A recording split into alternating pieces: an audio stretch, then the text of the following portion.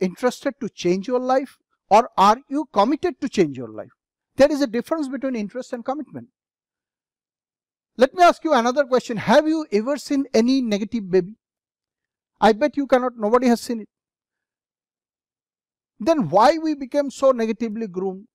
Because we grow, as we grow, we get conditions. And the conditions, the hypnosis starts from our parents. Then it is teacher, then the religion, then friends, then the atmosphere. Dr. Bruce Lipton, one of the very highly known molecular biologists and former professor of medicine, he has done a huge research on belief, and he has written a big book called Biology of Belief. And there he explained there is a new science called epigenetics, which has shown that our genes are in fact controlled and manipulated by how our minds perceive and interpret our environment. The new findings are great news because it means that we can change many things about the way we are, including our health, by changing how we interpret events and situations which may happen to us. We all know conscious mind and subconscious mind. Nowadays it is very, very popular, everybody knows it.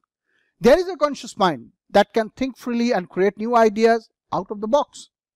This mind is very basically logical. As I am talking to you and you are listening to me, it is basically exchange of conscious minds. But then there is a subconscious mind, which is basically a supercomputer loaded with database of program behaviors, most of which we acquire before we reach the age of 6 to 7. This subconscious work without the knowledge of the conscious mind. In our unconscious mind, which is actually making our decisions for us, and it seems the unconscious mind is running us on its automatic pilot mode. 95% of the time we are on the autopilot mode.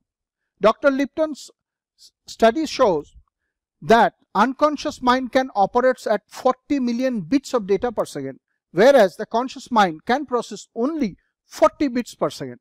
So you can well fathom out that how powerful is your unconscious mind. And you have a supercomputer, but you have an old operating system. And the good news is that you can change it. For transformational performance, you need to talk to your subconscious mind, which is